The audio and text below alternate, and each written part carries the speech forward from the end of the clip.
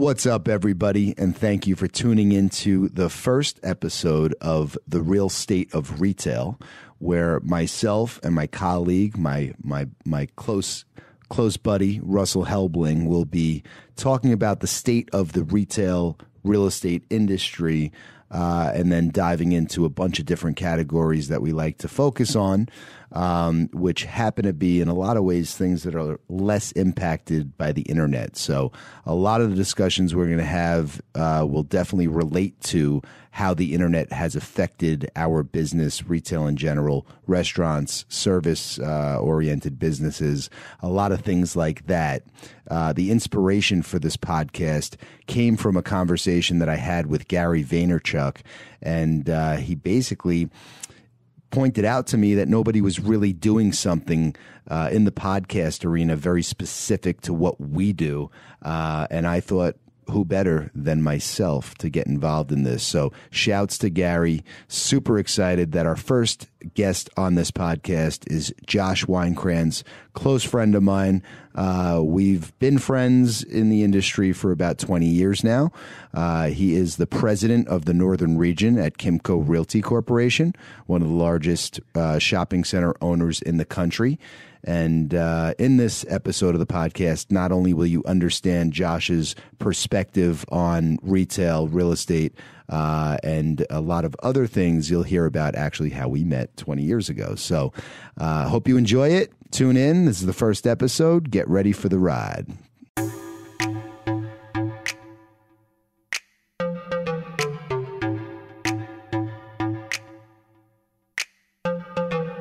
Welcome to the Real State of Retail podcast. We are your hosts, Jason Ciano and Russell Helbling. We are retail and real estate experts that focus on emerging concepts in the food, fitness, and wellness sector with a flair for social media and digital marketing. In this podcast, we'll be discussing the post-internet impact on the retail and real estate industries. Each episode will feature inspirational guests and thought leaders in their respective fields, giving their input on how they believe retail and real estate will look tomorrow. Now let's get it poppin'. Welcome to the Real State of Retail podcast with myself, Jason Ciano. And Russell Helbling. And our guest for today is the one, the only, Josh Weinkranz.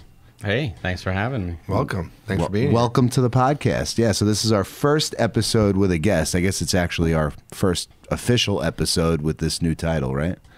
It is. We were chopping it up episode 0. That's right. So now this is the Real Estate of Retail episode 1. So yes, it's a little different. We took a little of Gary Vaynerchuk's advice and decided to get a lot more specific about the content of the podcast, which is going to be more about commercial real estate, retail, which the three of us primarily focus on, I would say. Hence the name, The Real State of Retail. See, there's method to the madness. Apparently. So, Josh, without further ado, yes, let's dive on into some questions. Yeah. Let's get right into it. Let's go. I mean, so the way that we set this up, the format here is that we gave Josh a bunch of questions, and we are going to dive into industry-specific questions, and we'll talk about them for as long as we feel like talking about them. So at the end of the day, if we end up getting to 11 questions or only 3 questions, but we've had an amazing conversation, it's going to be all worth it. That's right. Yeah. That's right. So why don't you read the first question, Russell? Well, didn't we decide we were going to do the 5 headlines, right? Do you want to do that? Yeah, but we didn't have them in advance. We were supposed to kind of read them ourselves, I would think. Headlines of what? Of who you are and what you do. Oh, okay. Yeah, so we could do that. But you know what?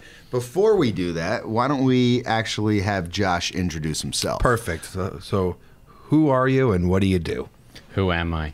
Well, I'm Josh Weinkranz. I work for Kimco Realty. I am the president of the Northern Region, which is a new position as of the first of this year. The Northern Region is a combination of what used to be our Northeast region and our Central region. We combined it together to create one less region and try to create some efficiency throughout the company. So the region really stretches from the Northeast all the way out to the the Midwest and Minnesota, Mississippi, Missouri. We have 137 properties in that region. It's just shy of 20 million square feet, about 1,700 tenants, and an annual NOI of about $265 million. So it's a big portfolio, a big chunk of the company, and gives us a pretty good read on kind of what's going on in the overall market. So it's exciting stuff. It's great. That's excellent. Big territory, and definitely. Obviously, you have your finger on the pulse of the industry as a result of that. So we see a lot. Yes, and I think that'll your perspective on things will be very interesting. I thought it was interesting when you mentioned Missouri. Your eyebrows kind of went up, and I'm wondering, has it been an interesting market for you? It has, because many of these markets I haven't been to before, and although we've owned property in many of these markets for a long time. I never was really exposed to it. I'd never been to Missouri. I've never been really to Michigan.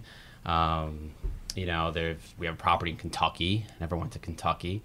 So it's been interesting this year. Really, I've been spending a lot of time traveling, going out to a lot of these properties, learning some of the markets, learning about new tenants that we don't have in the Northeast or in New York or Long Island. And so, you find some interesting things. There are tenants that you just didn't know about that exist. But the one thing that you realize more so than anything else is that the business is still the same. Whether you're on Long Island, whether you're in New York, upstate, in Connecticut, or Vermont, or Kentucky or Missouri, the shopping centers are the same. They're primarily grocery anchored. You have your pet store, your hair salon, your nail salon. The same type of issues that we deal with here, we're dealing with out there. There are some different challenges because the markets are different and the economies are different. They have different issues that they're dealing with. Less density in most cases, I would assume. Definitely less density. More sprawl than we're used to, certainly than in New York Metro, which creates its own issues. But in general, it's the same business. And so when you know how to do it here, you know how to do it there. And it's just learning the properties. And so now it's been about 4 months or so. And I'm first now just starting to get comfortable with the assets and sort of know when someone says, oh, South Park Center. It's like, okay, I know what that is now.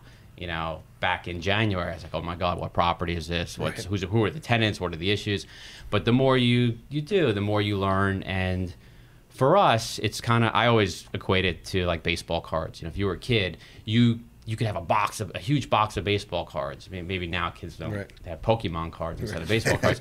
But you had 1,000 cards, but you could go through them and you knew all the players, you knew stats, you knew this and that. And to anyone else looking at it, you would say, how the hell does this kid remember that? Mm-hmm. But it's your thing and you know it. And so I think in many respects, for me, at Kimco, the properties become kind of like these baseball cards where you know the tenants, you sort of know the issues, you learn them, you know them, and you rattle them off by site number, and it's a foreign language to anybody else because they don't know what you're talking about. But for people who work with us, when we say, site 105 or 116, you're like, oh yeah, I know that's Plainview on Long Island. Know, so. I think, that the baseball card thing I think is super interesting because when I started out in the business, and that's a good segue because we're going to ask you how you got into the business. But when I started in the business at the end of 2000,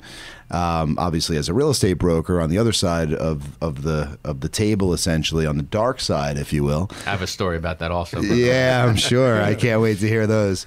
I tried to understand. I always said how I would be able to compete with other people that were in the industry basically as long as I was alive at that point. And what I did was basically hit the road for like 4 months straight, hit every shopping center with an index card and draw the shopping center on the back of an index card and actually fill in the tenants, do my research, find out who owned the shopping center. That's probably how I met you, by the way, is actually pulling up into a Kimco shopping center and actually writing your name down as the point of contact. Is that a possibility?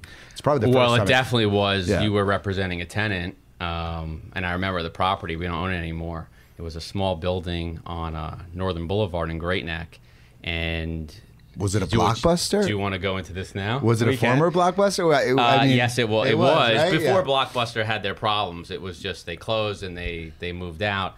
And I know it was probably, I don't know, 5,000 square feet, Yeah. you know, whatever. Yeah. And- I guess we're going into this. Yeah, now. let's do it. I don't know where it's going, but I guess we're No, going. it's No really better- not that interesting, no but better it's just time when than I now. was thinking about what we were going to talk about, that was one of the things that came to mind. You know, Jay, I've known since it's got to be 20 years, because when I first started at Kimco, that was when I worked on this property. We sold it years ago, and it was pretty early on that I met you. And I remember being at that asset, and I'm taking a call from a broker. I don't know who this guy is. He's on the phone. I'm like, I don't know. I'm assuming it's some, older, experienced broker. I have no idea. Never met him before. Not some young hotshot. Yeah, young hotshot. Yeah.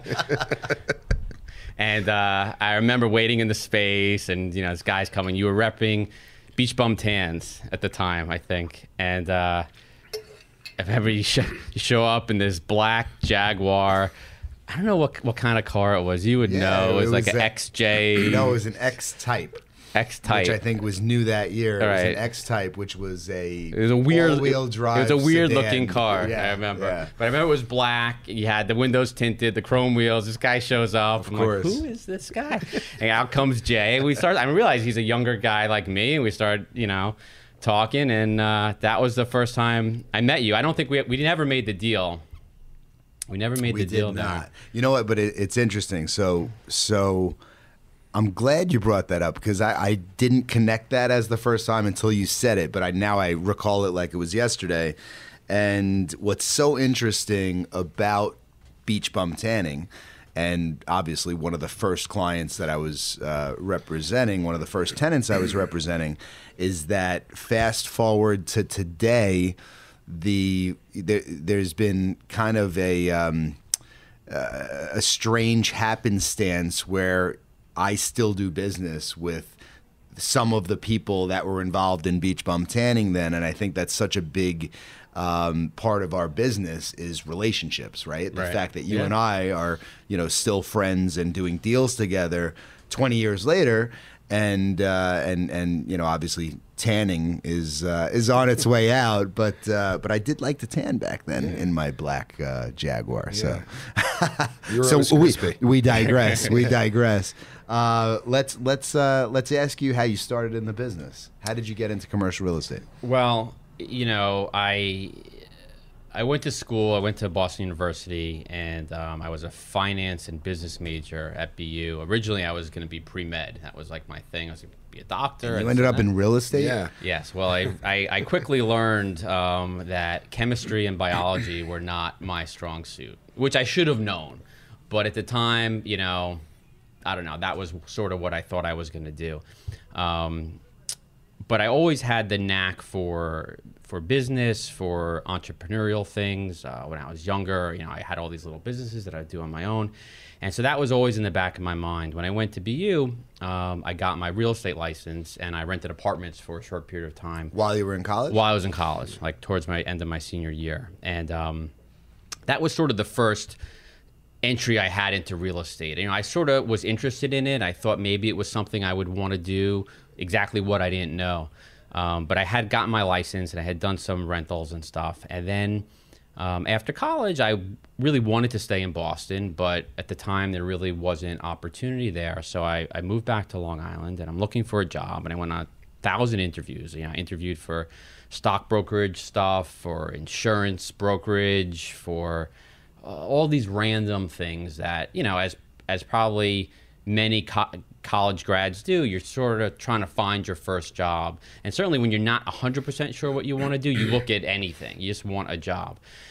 And sure enough, I'm looking in the paper, and I see an ad for a shopping center leasing associate. And I'm like, okay. I read the description. It says, renting retail space in shopping centers. They were located on Long Island. Company was Rose and Associates. Sure. I didn't know who they were at the time.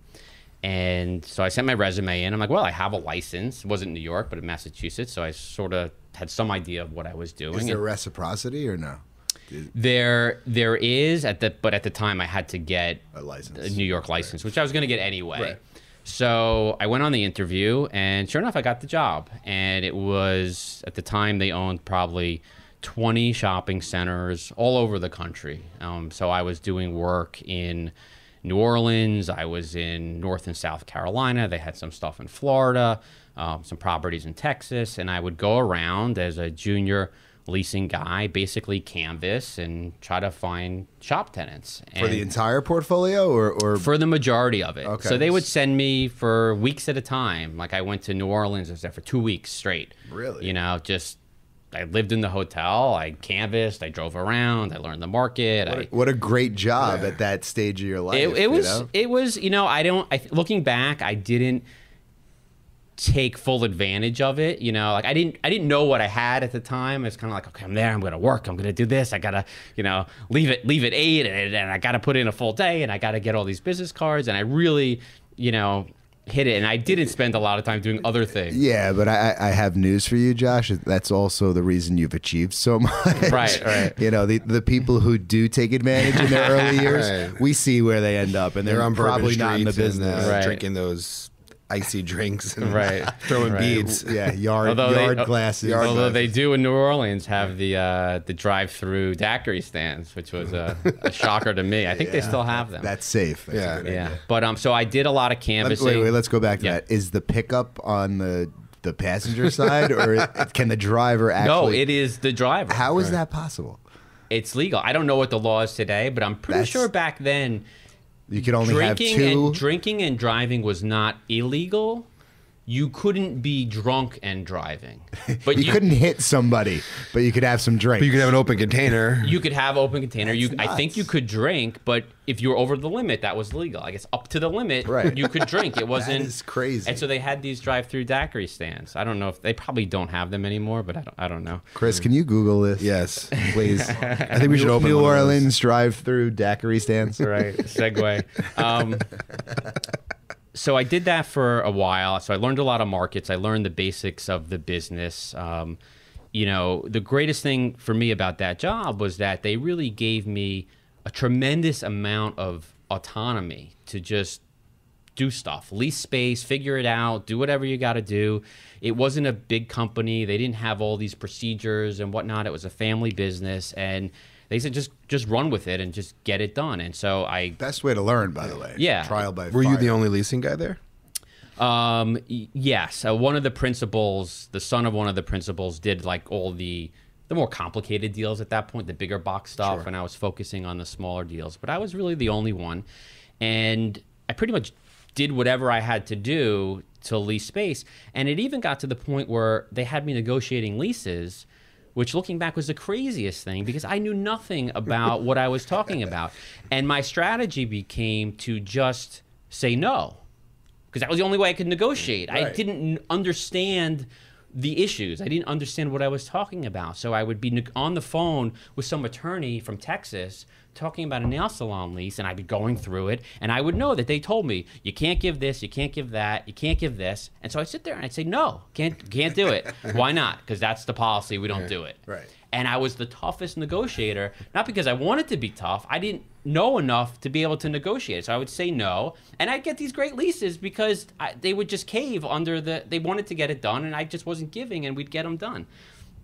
And so I learned a lot I've that met way. a few people who still Yeah. use that mentality, actually. No, why? Because I said so. Right, just because. Well, what's the reason? There is no reason I don't want to give it. Right. Is there a fallback position, Yes. Josh? No. No. Right. You see that today. It's true. Yeah, and maybe that's some insight into why. But so I was there for a little under 3 years, and I got a call from a headhunter, which even at the time I didn't know what a headhunter was. I thought it was, somebody from Africa or some Pygmy? island somewhere. No idea. And they said, we have this position at Kimco Realty for a junior leasing person. And they're a REIT. And I said, oh, well, that sounds interesting, but what's a REIT? I didn't know. So they told me all about it, went on the interview. Long story short, I got the job. I did leasing there, and it was kind of the same thing. It was just, I had a lot more mentoring there as a younger person, but it was still a lot of just figure it out and get it done, and that was always what I was very good at. Even as a younger kid, I was just always good at figuring stuff out and just solving problems and things. And so was your I'm thinking back to this time frame, and my experience was that there were, the majority of the people for the company I started in the business for, again, were substantially older than me, who's a recent college grad. And it seems to me that back then, especially in the suburbs, right outside of Manhattan, it was not a younger person's business, right? Was that the case at Kimco, or would you say there were a lot more younger people I would say your age? My age, no. I mean, I think at the time, what you're saying is accurate, is there really weren't a lot of younger people in the business.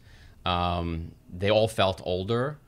But looking back, they really weren't that old. Like the two people that I reported to were about 10 years older than me, and they seemed much older. I was, probably 24, and they were 34. Right? They seemed like they were really old, but now I'm 44. That 34 doesn't seem so old anymore. Right, but I'm asking because I feel like, would you say that there are more younger people graduating college and going to work for Kimco today than there were at that time, at least in the New York office, let's say?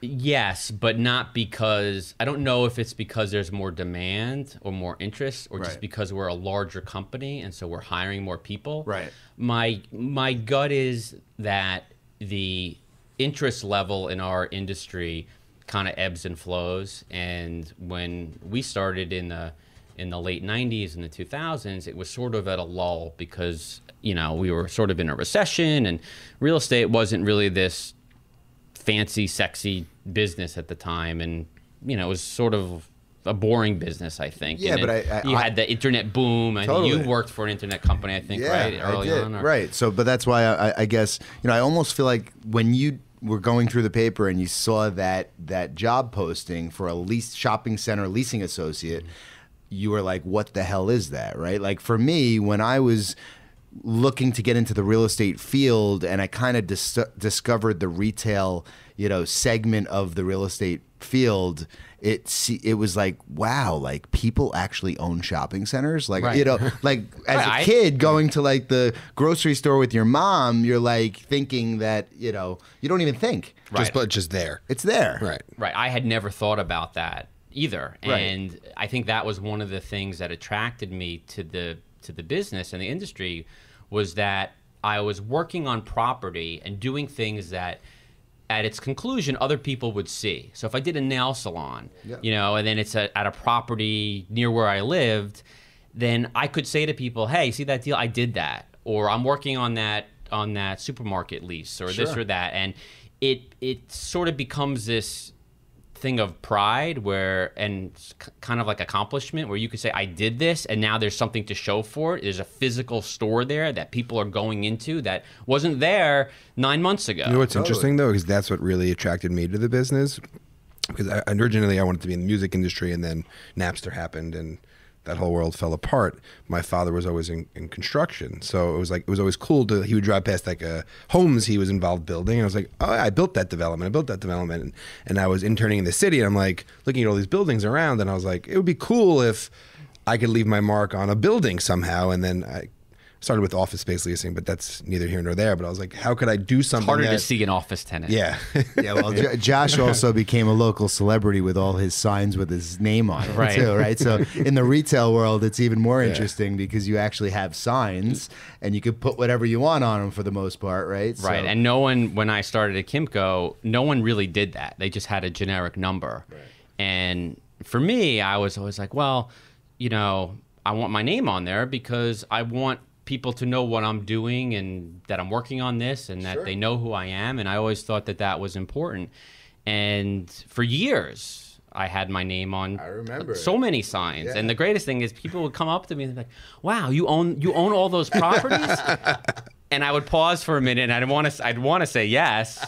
But I said, no, I don't own them. I work for a company. I wish. I wish, one day. Right. But it always amazed me how the average person outside of our industry just didn't really understand that, even like I was before I got into it. You don't really understand how it works. And so you kind of get into this industry, which ends up being somewhat like this small club of people that sort of know about what you do. And it's a very small, a group of people that are relatively small compared to other businesses and industries. Think compared to other businesses, it's very small. I mean, it's a very niche business, and it keeps kind of getting smaller. But back to what I was saying, I think there's a little bit more awareness today about retail real estate. At least that's my impression. But I'm also older and been in the business for going on 20 years. Is that a function of you just being in the business, though? Maybe. No, I think there really is more awareness. And kind of what I was saying before was that I think going back to younger people in our industry, it ebbs and flows. And I think it coincides with how the industry is doing and how it's perceived. So in the late 90s, when it was the internet boom and everybody wanted to be in tech businesses or this or that, real estate seemed boring. But in 2000 up till 2007, real estate was on fire. REITs became very popular. The stocks were moving very quickly. The business became much more professional than it had been in years past. It became much more institutional. It grew very quickly. And during that time, all of a sudden, all these young people out of college are like, oh, I want to be in real estate. I want to work for a Kimco or a CBRE or whatever it was. And the interest level skyrocketed. Absolutely. Until the recession. Absolutely. And then everyone went away again. Right. And so when you look at the people in our industry, I think you can kind of, maybe it's like rings on a tree, right? When you cut a tree, you can kind of see what happened over time. If you look at the people in our industry and you see how many people there are of certain age groups, you can kind of tell where and when they came into the industry, So now 10 years ago, or maybe 15 years ago, in the heat of the run-up in the last market, you had a lot of people. So I don't know what age those people would be now, but my bet is there's a lot of them in our business. Yeah, I mean, I think that... it's funny because, again, as a broker, our business is so competitive, and we're all in some way, vying for the attention of the same tenants and obviously the same landlords, right? So if you're really good at what we do, you don't mind the downturns because it kind of resets the clock a little bit. And especially in our industry, in the good times, you have a lot of less qualified, less professional brokers that either transition from residential or from other businesses and are able to make deals and more or less survive, even though they're not necessarily very good at what they do. And those types of brokers, quite honestly, have always given the rest of us a little bit of a bad name. So, in the good times, yes, it's fun to ride the wave, but for other people who have been kind of through the downturns and able to sustain, it's interesting when it is, the market turns a little bit. And I'll be honest, sometimes I actually root for it. So yeah, but I think it's not only brokers. I mean, I think the market's really good. Everyone's a landlord, everyone's a developer, and then everyone has a great idea to be a tenant or open up a store or do something along those lines. And then the market's great. Everyone's cruising and making a lot of money, and then the faucet turns off, and it's like, oh shit. And so Josh, we are in April of 2018, and it's the retail industry has changed drastically. I think anybody listening would agree that. Don't say apocalypse. No, I won't say apocalypse, and I won't say omni-channel. Right. I'll avoid those two terms, but. Omnipresent is the new one. Amazon is omnipresent. Yeah. But my question for you is, I'm sure everybody here would like to know, where do you see the market going? And I'll ask it in a two-part question. Where do you see the market going? And what's your take on what new types of tenants we're going to see occupying space, since there is an abundance of space coming to the market. So let's start with where you kind of see the market going. Well, we being the industry and retailers and landlords and everyone related to our business, I think right now is in a period of transition and a period of figuring out what the future is going to look like. There's been a lot of, I'll use the word disruption going on, mainly caused by a lot of, internet-based companies and retailers that failed to evolve over time. Some people just want to blame the internet. I don't prescribe to that theory. I don't think that's the issue. I think the bigger issue is we have a lot of stale retail in our business.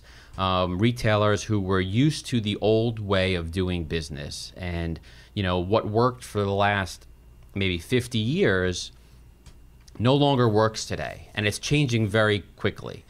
And all of that is causing a lot of angst in our business. There's a lot of moving pieces. There's clearly some bankruptcies that are happening, which affects, a lot of other things that we do.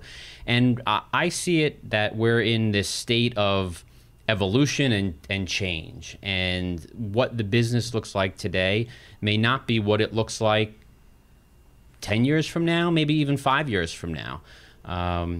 And I think a lot of people are trying to figure out what it's going to look like and what does it mean for shopping center owners, what does it mean for retailers, how do they effectively operate in this new environment, which is, like Russell said, it's, what'd you say, omnipresent. Omnipresent. Yeah, Amazon is omnipresent. They're Right. involved in everything that you do. And I think there's some truth to that, and I think that's where it's going. And there are a whole slew of retailers who are trying to figure that out, and how do they quickly evolve and change and realize how people live and shop and just get by day to day today. How do they integrate themselves into people's lives?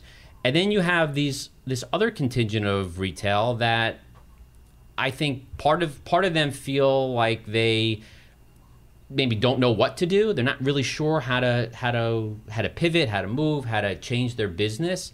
Some are probably in denial, and some are, honestly, they may have the desire to do it, but they don't have the cash. They're levered up with debt, and they just, as much as they'd love to invest in the business and change what they do, they just don't have the capital to do it. So they're stuck. And that's a good example is really Toys R Us. They were probably a little bit of both. I think they clearly were levered up with debt and didn't have the capital to change, but they also, I think, didn't really want to change. I mean, they say they were trying all these new things, but that really wasn't going to change anything or do anything different. I mean, and I think to your point when you said how there's a whole constituency of people that are blaming the internet.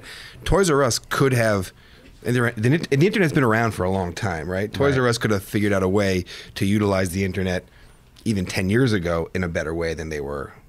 Yeah, they said, we don't need to, we're not going to, we don't care. And any retailer that's in dire straits, the internet's been a big part of everybody's life for 20 years. Yeah, not as much as it is today. Not as much as the last 10 years. Correct, but 10 years is a long amount of time to figure out the kinks and to adapt. And they just say no. It's like, oh, it's going to go away, but obviously it's not. And it's changing very fast. And the one thing that I think about, I've said this a few times to other people because I found it very interesting, is that iPhone 10, right? You probably have an iPhone 10. I have one, yeah. The reason it's 10 because it's 10 years old, right? So 10 years doesn't seem like a long time, but in 10 years, look at how quickly that changed. Right, how all the devices changed, and how people are buying and shopping, and that really, if you think now, 10 years forward, it's going to be drastically different than it is now. And so we're in the middle of that change. Right, all the interaction could be on an Apple Watch, or who knows? There's no more phone and it's holograms. Who knows? Right. Or just it knows you read your mind. The least amount of friction as possible. Right. Hold on, one fun fact. So in New Orleans, there's still daiquiri drive-thrus, but you cannot drink in the car. So I guess you have to like take that like Starbucks foam thing and put your daiquiris in it and like take it home. Is that accurate? Yeah, they give you a straw and it has a lid on it, and you could just punch it through if you want, but like they don't do it. There's Then a it's straw. illegal. Yeah. You cannot puncture the surface slopes. with the straw. So buy it and bring it home and drink it. There you go. A little more, I agree, obviously, with everything you guys are saying. Josh, I completely agree that it's really more the tired, old companies that don't differentiate themselves, and do not have something unique and special that are dying. Also, obviously, companies that don't embrace technology properly or quick enough. But I guess my question is, and I'm curious to hear your perspective on, with the space, not just shopping center space, Manhattan, right? I spent the weekend in the city, and I was amazed at the amount of signs and windows and vacancy. And I actually spent last night with one of my buddies who owns a bunch of buildings in the city, and I'm negotiating several deals on behalf of tenants in the city, and we're able to get things that were never even, you couldn't even ask for the things that we're actually getting today. My question is, with that amount of space coming on the market and kind of flooding the market, what types of tenants are going to actually fill that space? Because, my initial answer would be yes, fitness and service and medical. And, we know the urgent cares are slowing down. The fitness concepts are not going to backfill all this space. So what are we going to start to see that we haven't seen yet? You said clearly it's going to change in the next 5-10 years. Do you have any opinion on what types of, uses that we haven't seen yet might come about? I don't know. I mean, I can't envision, although I'm sure there will be, these brand new uses that we never thought of. It probably will happen. I can't imagine what they could be. I mean, axe throwing? It could be. I don't know. Entertainment. Right. Right. And so there will be some amount of new uses and categories that we haven't thought of. But I think it's going to be more of just more efficient retail. I think the retailers and the categories that you have are going to remain. I think they may become a little smaller. They'll certainly become a lot more efficient in how they operate. They won't need as much warehouse space. But then the flip side to that is maybe they do, right? Maybe they're omnipresent and they're doing all these things, and now all these stores become distribution hubs and they want to stock product there. And so I really don't know. I think in terms of uses, though, I mean, what we're seeing is we're continuing to see just a tremendous amount of restaurant space, fast casual concepts, franchise concepts, a ton of that. We're working on a large redevelopment project in Staten Island called the Boulevard, and it's we could talk about that later, but it's a multi-level project with some big box retail on the second floor. And I think people are surprising. It's big box, but it's in a tight market with a lot of density, which I think allows you to still do that. What types of tenants? It's the basic shopping center uses that we're all used to. I mean, it's anchored by a ShopRite grocery store, almost just shy of 80,000 square feet. On the second level is all big box. We have Marshalls, Ulta, PetSmart, LA Fitness, Alamo Drafthouse Cinema, Party City, AC Moore, Modell's, this other retailer out of Canada called, drawing a blank, it's the new version of Mandy that they're rebranding from Canada. Yeah, I've heard of it, but I can't. It escapes I draw a blank me. what it was called. But so all the big Chris? No.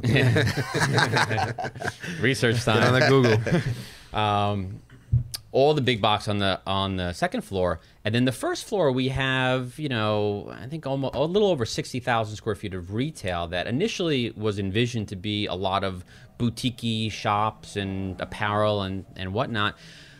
But those guys aren't there. They're just not interested in doing deals. But we have a tremendous amount of interest from restaurants. It's all restaurant. I mean, we have every category that you can think of, and I've never seen anything like that. But that's where the demand is. Yeah, I mean, we represent a lot of restaurants, and but we're seeing that, and we just actually got off a call with the CEO and founder of a large chain that's has a great brand, great concept, and they're starting to see their sales overall decline because of all of the competition, right? The seats in the market, basically. And a lot of our restaurant clients are seeing that because, there's too many options. There's only so much pie, and we're all chasing the same pie, is exactly what he said. And, exactly. And for those particular spaces, he's not only are sales declining, but rents for those spaces are going up, and the competition for the better spaces is getting more and more challenging. That is becoming harder and harder to be profitable in that space. Yeah, we're fighting in suburban markets outside of Manhattan and not the boroughs, right? We're seeing. If there's a new strip of 10,000 feet that's built and it's like A+ as far as locations go, where rents should probably be, let's call it, high 40s, $50. Landlords are asking, 75, and they're getting it, but at what cost? I mean, how can tenants really thrive when they're paying $20 more in rent than they really should? To be a fast casual restaurant in 3,000 feet, you have to be doing 1,000 a foot. You got to do $3 million in sales year one to be profitable, and that is not easy to do. I mean, yes, you can get there, but to come out of the gate doing those kind of numbers is not an easy task, especially with the competition. Right. You're also working really hard to pay rent. Right. How much money? What are you netting on a restaurant? So, with that so type why of do you think occupancy cost? Why do you think from the brokerage side? Why do you think there's so much demand in all these restaurant chains wanting to desperately expand as quickly as they are? There's several reasons. I mean, this company in particular raised a lot of money in a short period of time, so you have to kind of deploy that, right? So Wall Street. Well, I think this is private equity. Yeah, private equity. I think private equity in general has really driven the growth because completely. It was a hot sector. They all said, let's invest in it. Right. Then these guys raised ridiculous amount of money, $50, $100 million, and once you raise the money, what do you got to do? You got to spend it, correct? Right? And then you got to make a return on the money, and it's like you can't sit back and wait. Yeah, there's that, right? And obviously, whoever's investing in these concepts are looking to scale and scale pretty quickly to obviously get a return on their investment, and then either flip out of it, and that we know that game. But I think specifically the project I'm thinking about is on Long Island. And, we all know that it's very difficult to develop on Long Island, so you don't have new space typically coming on the market. So I think there is, on the better corridors, there's a pent-up demand because it's not easy to get there. Right. So I agree with that. Yeah. So I think But again, I think in Long Island, it might be more justifiable to ask for those higher rents, but these companies are looking at their portfolio from a national perspective. So those numbers might not be $70 a foot in Missouri, right? But they're 50 when they should be 30, but the sales are less, and it's just the better markets and the better stores can't prop up the whole portfolio. Yeah, I mean, we see it all the time, right? Where Whoa. What are you doing? Doing business in the New York metro market has always been fun, right? Because most concepts do really well, right? So for the most part, and a lot of concepts have higher volume locations. It doesn't mean that they're more profitable, but for the most part, they, like Panera Bread has some of their top in the chain, right? Like just using as an example, Home Depot, other concepts have their, top volume units in the New York metro area. Not surprising, but I'm doing a lot more national consulting work today. And it's interesting because when you go to the better projects in Middle America, the rents are still high, right? They're not like $22 a foot. The construction costs aren't much different. Really? That's high. interesting. Yeah. So you gotta make a return on that capital. It all comes back to the rent. Right. Yeah. I mean, the taxes aren't as high, right? So, and from a rent... In general, no, but... In general. I mean, Nassau County, when you have $20 in extra charges, that's rent elsewhere in the country. But, it's always, on the flip side, challenged us because we'll tour with many concepts who are considering, coming to Long Island or North Jersey, and... I mean, a lot of times we'll get feedback that, we just decided to do like 2 locations in this market for the price of 1, so to speak. Right. We see that a lot too with a lot of different retailers. One of the things that that we have as a challenge today with some of the vacancy that we get back from toys and whatnot is there's a lot of interest out there, but sometimes you lose interest not to a competitor down the street, but you lose interest to another market. And there are a lot of times where retailers will say, we can either do, this one site in New Jersey, and this is the return on that deal, or like you said, we can maybe do 2 deals in this market, right? Break into a new market that we're not in and get a better return on our investment. Right. And so you're up against those things too, which is challenging. With that in mind, what is Kimco as a company doing to really pivot and capitalize and be able to bring in tenants to those type of projects, and also capitalize on fast casual and the limited availability of big box retailers? So as a company, you guys are, the biggest and the baddest. What are you guys doing? That is a perfect segue. I'm a professional. Clearly you are. Yeah, so we've seen a lot of this happening. We've seen a lot of this coming. And what we've done is we've been working on repositioning our portfolio. And we, for the past year or so, we've been selling a lot of real estate. We're selling out of markets that we think won't have the growth going forward, either the population growth or the rent growth or the sales growth, or ultimately for the shopping centers, NOI growth. And we're selling out of a lot of those assets, and we're reinvesting that capital in denser core markets. So we're focused on New York, Boston, DC, South Florida, Philly market, West Coast, parts of Texas. And that's where we see the future, kind of like the Sun Belt area in the Northeast of the U.S. And that's where we really want to focus our attention and place our capital for the future. So we've been selling out of a lot of these assets. That's one of the things that I've been doing in this Midwest market, is we're really winding it down. We're getting out of Missouri. We're getting out of Kentucky. We're getting out of Michigan. We're selling a lot of those assets. And that capital is really going to 2 places. One is to reinvest in new assets, better assets in the core markets. But we're also spending a lot of it on redeveloping other sites that we have, one of which is that project in Staten Island that I mentioned. It's a $186 million project, and we're selling a bunch of shopping centers to reinvest that capital into that asset to provide further growth and opportunity for the company. So, was it a profitable center previously, or? No, I mean, it was underutilized real estate is really what it was. We had a property, that one in particular was anchored by a Kmart and a Pathmark and a Toys R Us and who's who of retailers that got stuck in the Stone Age. And we were able to get it back. And we knocked the whole thing down, and we're building this new type of retail for the market. Maybe not new in general, but for the market. It's multi-level, it's big box, it's a lot of restaurants, it has a movie theater, it has a gym, it has the grocery store, it has all the components that you would want for a successful asset. And we're able to take the NOI from, a mid-single, $5 million and triple or quadruple it with the amount of rent that we're getting from this project. So that provides NOI growth for our company. So we have projects like Staten Island going on in DC. We have a large project called Pentagon, which is it's mixed use, it's residential, 2 towers of residential over retail. We have projects in Florida. We have a large lifestyle center that is in the works now in Fort Lauderdale and Dania, not far from the airport.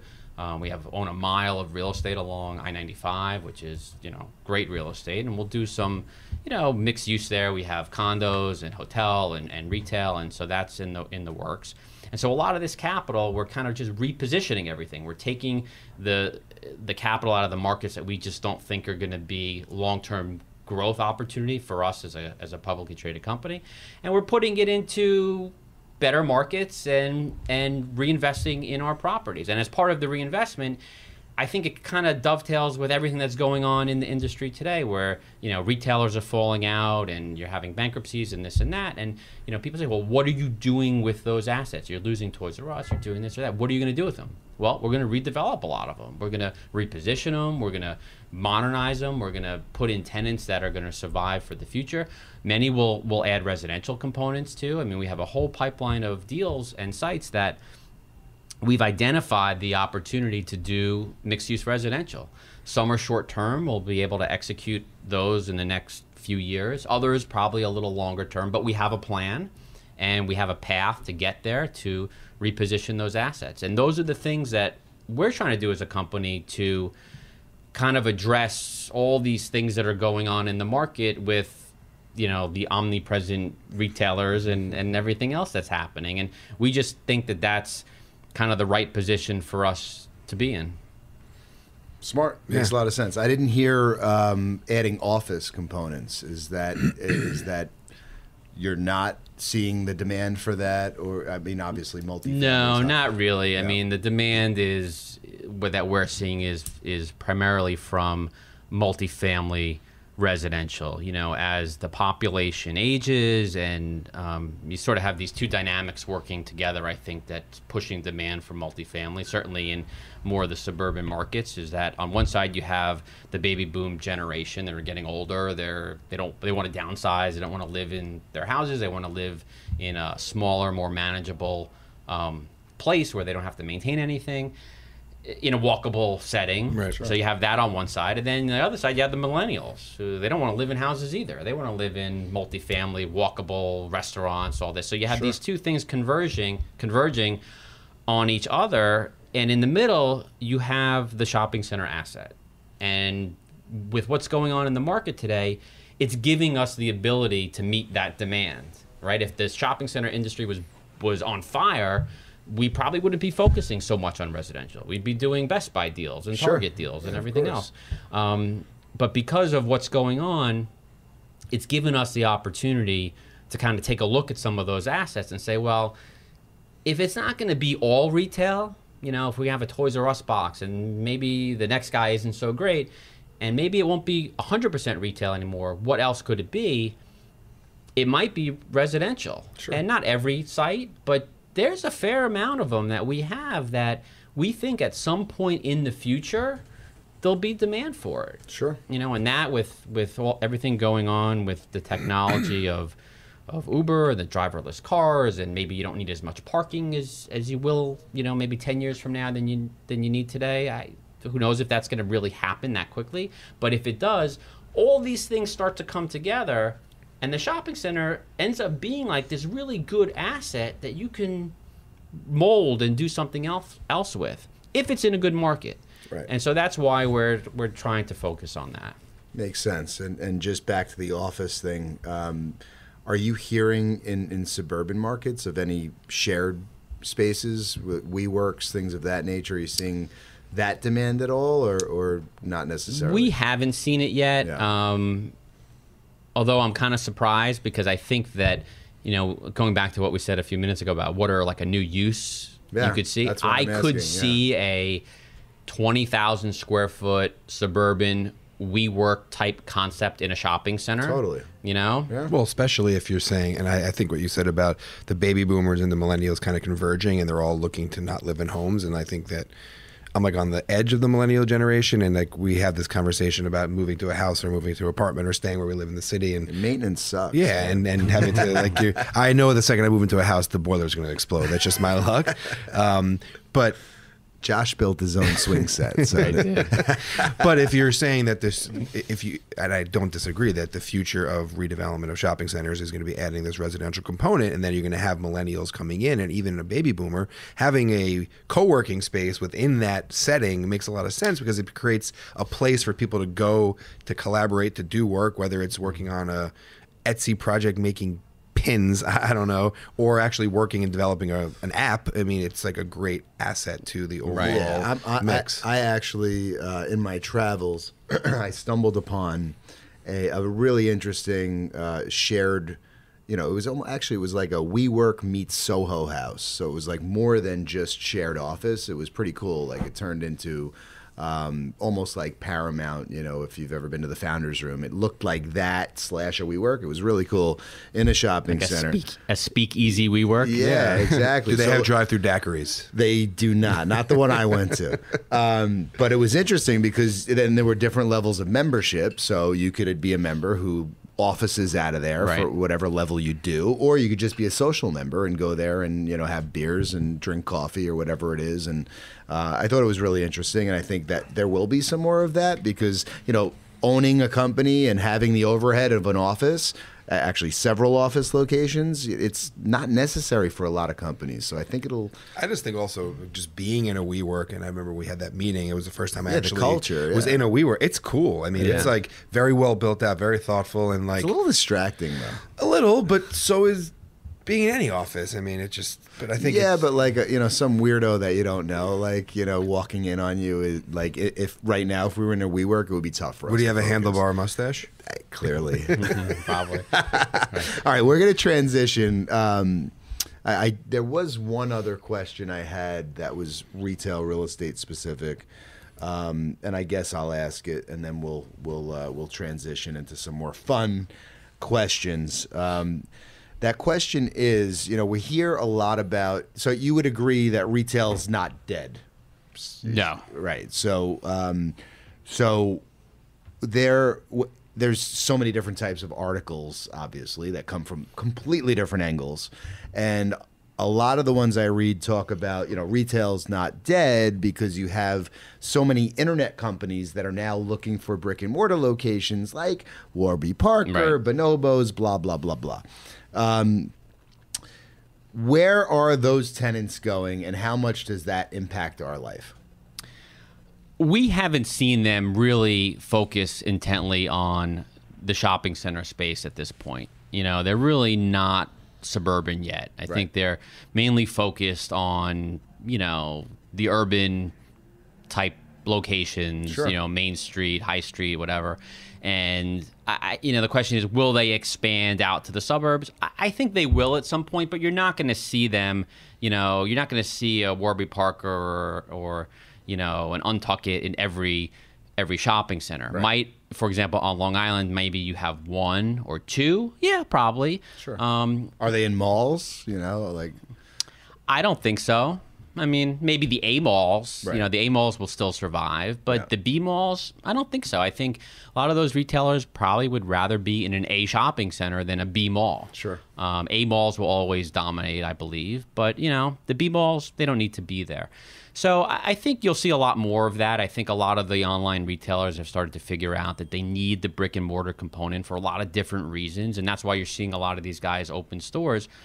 But for the most part, they don't have a lot yet. I mean, some may only have 20 locations around the country or 10. Sure. So do they continue to just double that and maybe get to 100 at some point? Still doesn't really change our life. Yeah, no, you know it what, doesn't. though? And I think is interesting is that I just did a Warby Parker experience. Like I bought glasses at Warby, and the first time I went, it was a few years ago when they first opened brick and mortar. It wasn't the best experience. I just bought a pair of sunglasses, and it was an amazing experience. The choices are narrowed down. It's very curated. The help was they were very helpful. The glasses were $175 compared to $600 like they normally are, or whatever it is, and they came in 10 days, not even 9 days. They got to my house, delivered to my front door, and I think that I'd much rather do that than go to a regular eyeglass place ever. And I mean, you wear glasses, I wear glasses. It's like, it was such a nice experience that I could see them just being in a lot more markets in suburbia, just from actually retailing there. I definitely agree with that. The question is though, is a tenant like Warby Parker going to have as many stores as a Payless Shoes? No way. No way. So how far would you drive to go to Warby Parker or some guide shop to get fitted for whatever it is that you want? Further than a normal retailer, but if it was more convenient, maybe I'd buy 5 pairs of glasses in the year because it's just like, Warby's here, I'm going to hop in, see what they have. And for regular glasses, they're $99. For $99, I'll buy a few pairs. It's just... Right. Like I wear glasses also, as you said. And, I haven't bought on Warby Parker. I've ordered from online and I've gotten the samples and I got 5 in the box and I tried them on and I didn't like them. I sent them back and then I was kind of done. I was like, I don't want to order again and try another 5. If there was a location that was within, I'd say for me, a half an hour, I would have gone there to buy them. But but I'm not. The only one is in Manhattan, and that's just not Actually, worth it to me to I go. went to the one in Manhattan. I was actually there. I just saw it, and it's in Rock Center. I was like, oh, let me go check it out, and I ended up buying glasses. Right. Yeah. So I think there's a lot of runway for those guys, but they're not going to fill all the... And they're small, too. I mean, the stores are small. But it's funny. So we're obviously on a podcast right now, and I listen to a lot of podcasts, and I'm in the middle of How I Built This, which is one of my favorite podcasts. Do you listen to this No, I podcast? haven't heard that one. You'll literally you'll love this because it's basically the founders of so many different types Oh, of really? retail Oh, that's concepts. cool. Yeah. So Warby Parker, I'm in the middle of, and your horrible experience, Russell, you need to listen to this podcast so you can understand their growing pains, and you'll know exactly why. But they have it down today. But it's a great story. And they've clearly disrupted the glasses business and industry. Well, it's just like I could be in the city and there could be a taxi right in front of me, and I will call an Uber. It is what it's just. I don't. Remember we had that.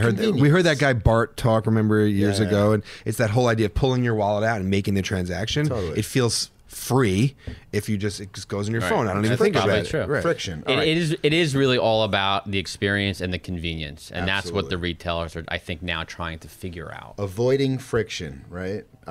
Coming from somebody who still doesn't use a Starbucks app and goes to Starbucks I don't get times it. a day. It's a little weird. Get reward points, bro. Right? Transition into questions that are not business related per se. Best advice you've ever been given, Josh? The best advice I'd ever been given. It's really not.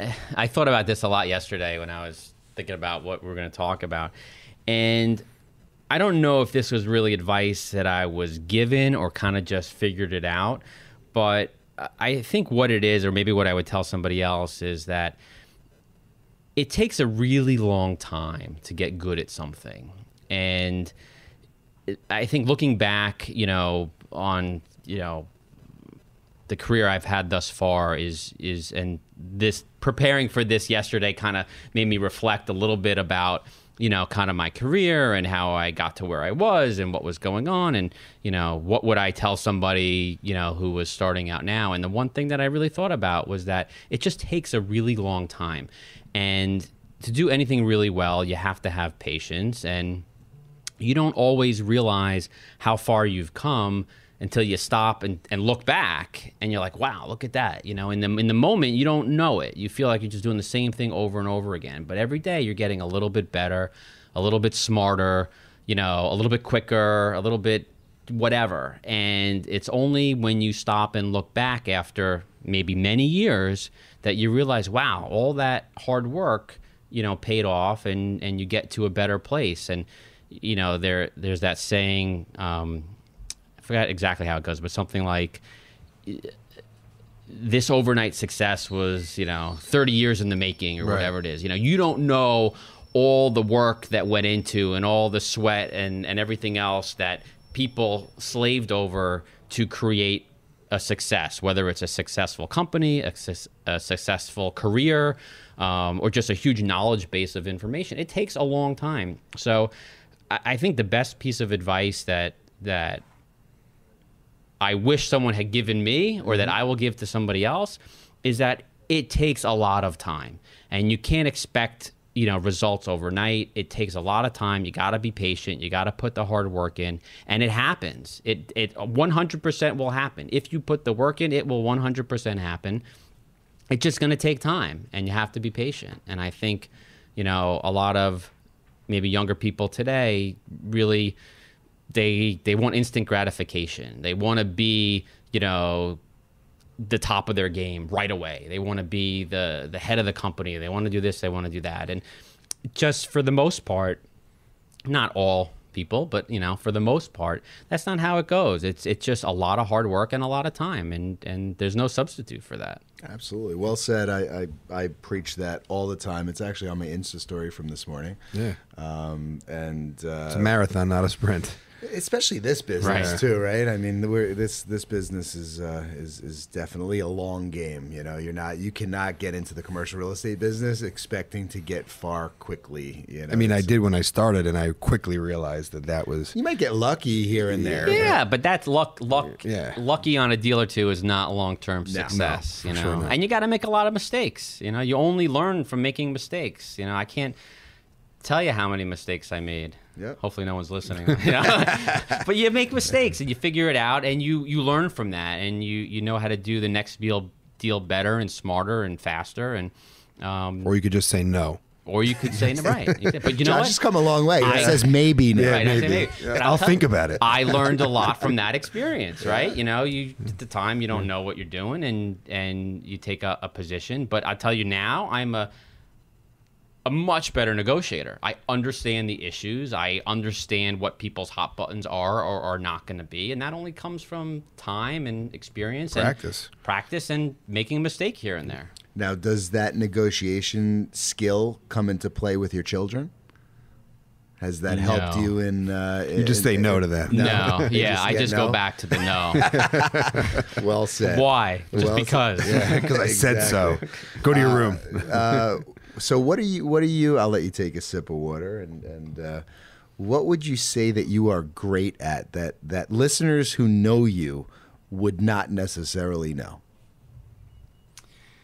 Well, I don't think I'm great at anything. To be honest, I'm not Very modest, Josh. Yeah, I don't think I'm great at anything, but I feel like I'm good at a lot of different things. I have a varied interest in different types of things. You know, I like the business. That's clearly interesting to me. I like real estate. It's why I do what I do.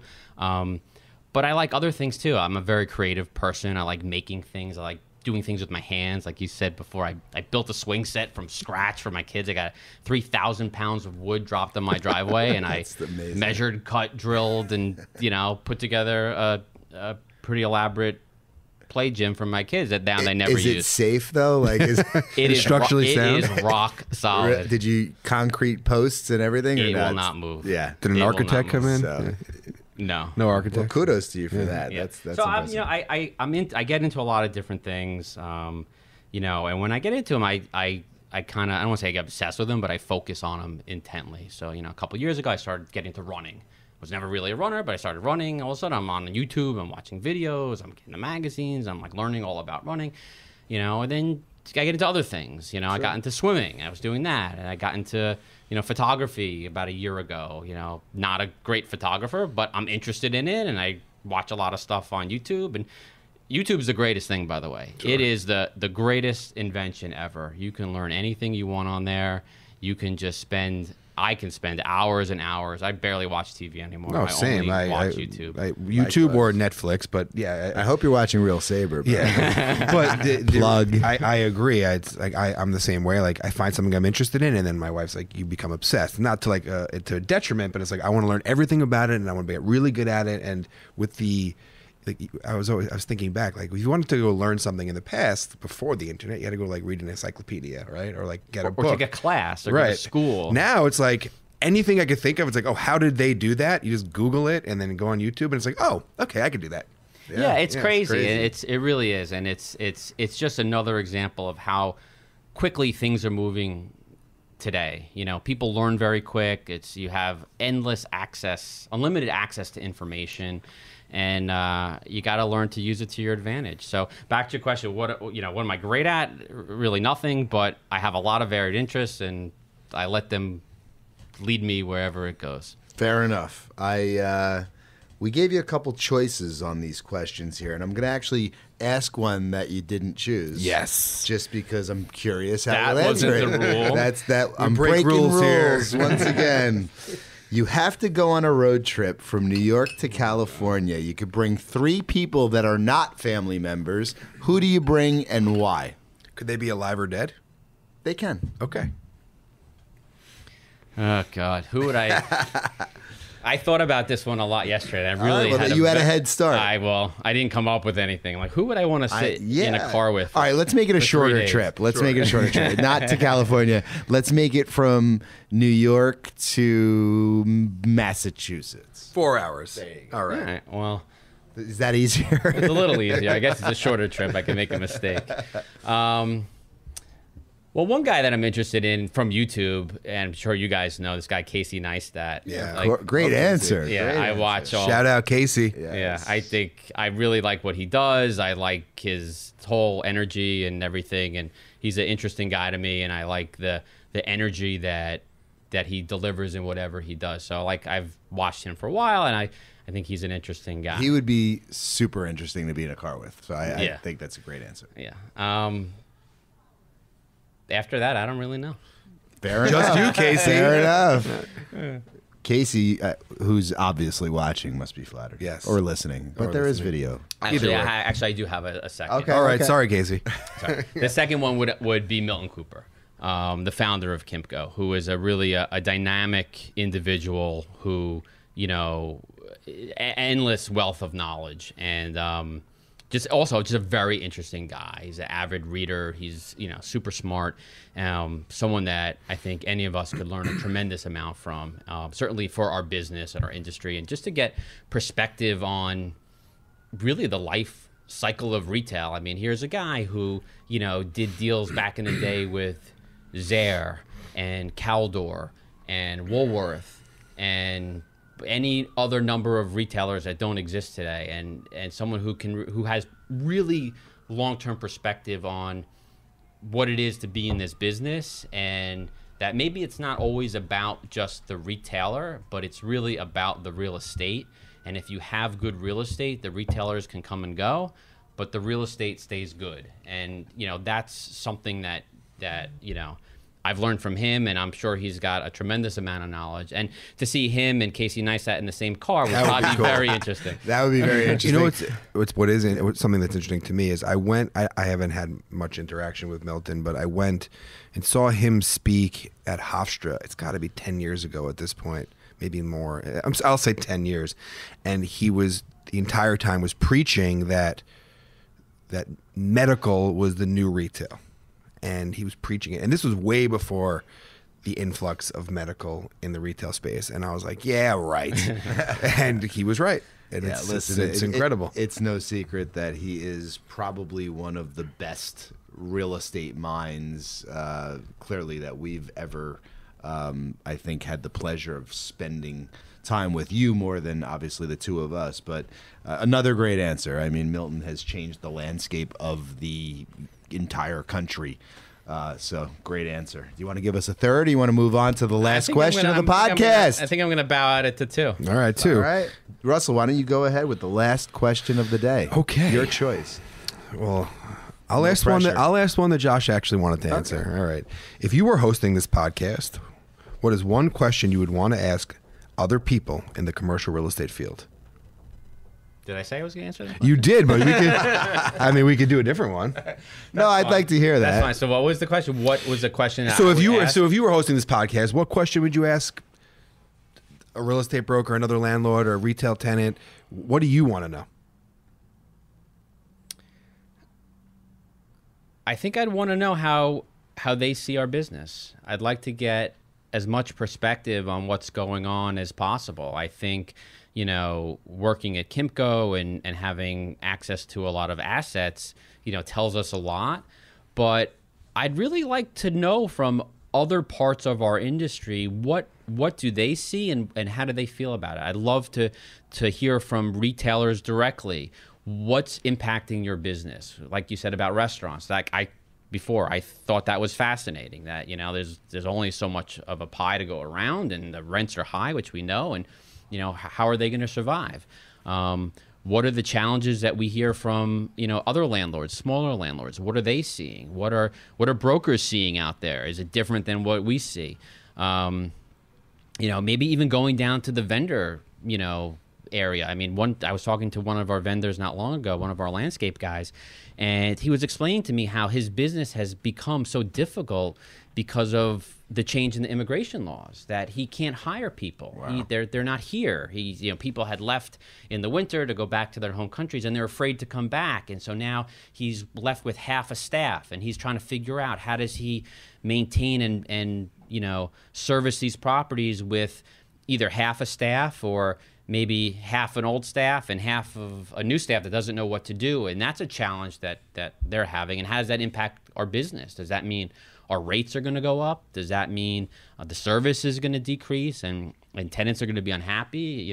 Is there something we can do to better position ourselves to anticipate a problem there in the way we operate our business? So I think I would just like to learn a lot from others in our business that do something different than what I do. What are they seeing? And try to pull it all together and see if that helps give us any clearer insight into either what we're doing now or what we should do in the future. Just to tack on to that, well, first and foremost, you've been a wonderful first guest for the real state of you've been a wonderful first guest on the Real State of Retail podcast. It's been fun, and I appreciate being here. Yes, and you know that you have an invitation to join us anytime you're available. You are an honorary third host moving forward whenever you'd like to join us. Part 2 of Russell's question, who would you like us to get on this podcast? Yeah, that's a great question. Yeah, who do you think would be interesting for us to do this with? Besides Casey Neistat. No, in our industry. Yeah, obviously. agreed. I mean, I would love to hear from somebody at Whole Foods and how they're integrating Amazon and what they're seeing, and It's a great I think thought. would be very interesting. Along similar lines, somebody from Walmart. They're competing against Amazon. They're both trying to get to the same end goal, but clearly coming at it from two different sides. Like, what are they doing? What are they seeing? I think that would be interesting. Definitely. I don't know. I mean, those two Those would, are two great. would probably be Great ones. two thoughts I have. Yeah, let's make that happen in Vegas during ICSC, where we will be podcasting For sure. live from our suite. Well, thank you, man. Super appreciative, and this was a lot of Thank fun. you for having me. This was Of great. course. Yeah. Thank you. Excellent. you. It's a wrap. It's a wrap. That was good.